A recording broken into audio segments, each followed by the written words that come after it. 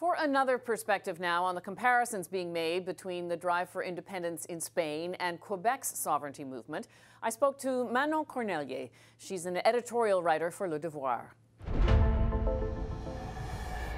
This independence drive in Spain, the crisis in Spain, has drawn attention in Quebec. The PQ leader, Jean-François Lisée, compared it to the October crisis. The Premier said comparisons are risky. Yeah. Are there fair comparisons, in your view, between the situation there and what we've seen in Quebec? Not when you look at the constitutional order, not when you look at the way to answer to a referendum. It's totally different.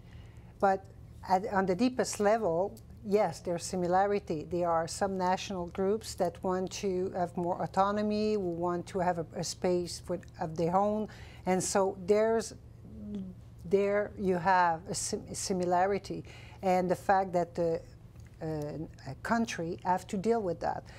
Spain have no tradition of federalism, have no, not far long ago, 25 years, it was a dictatorship, so where they were repressing national minorities. So this feeling of the desire for autonomy and to express their own culture, language, and so on, is pretty deep and have been exacerbated by that. So there you can see some similarity in terms of having some national groups who want to express themselves. But on the logistic level or the way they answer to it is totally different.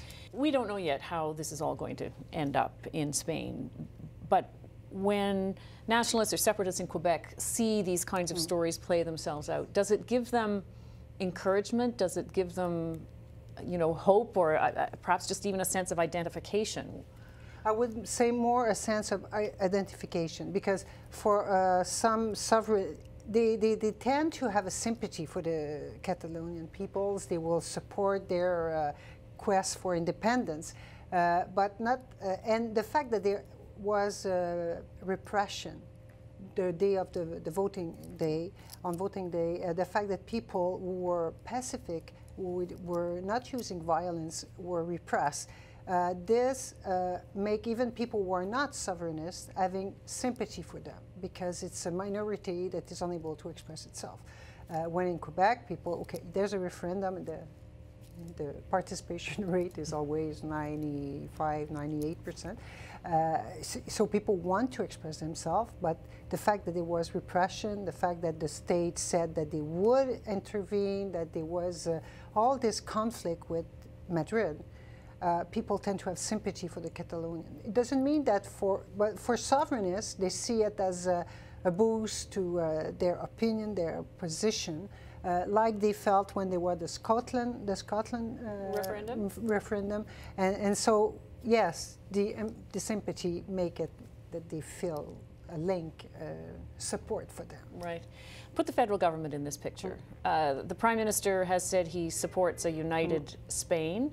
At the same time, we know that there are Basque leaders, and that Basque region in Spain has a history of separatism as well. They're here meeting with federal officials and Quebec officials as well. How do you think the federal government looks at this?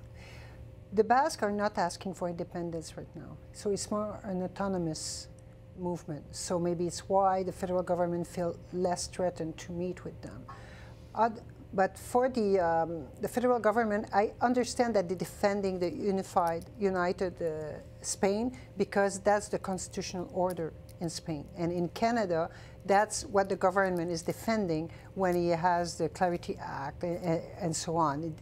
The Clarity Act is an object of debate in Quebec, because some people say it goes farther than the decision of the Supreme Court that said that a province can have a referendum, and if there's a clear expression of a desire for independence, for example, the other partner have an obligation at least to negotiate, which this is totally foreign to Spain, where it's a united country that have really rules that against the secession of any parts of it. So the federal government is defending the constitutional order. It's a different order, but the idea of the rule of law is really a strong point they want to defend. They were criticized in Quebec because, yes, you can defend the constitutional order, but this doesn't prevent you to criticize the fact that Madrid used strong arm tactics to try to avoid having a vote. They used the police, they criminalize, in effect, people who were democratically elected, and also that did nothing violent.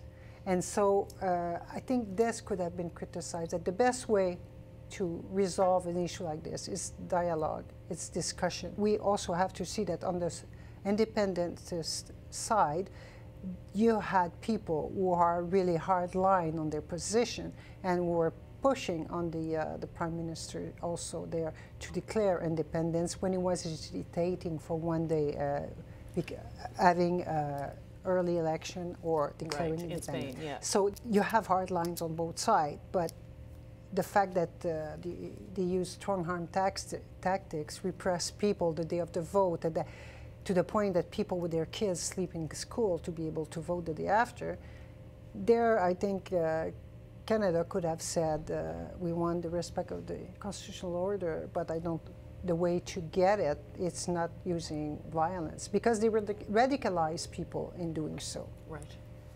Thank you very much for your perspective on this. Pleasure.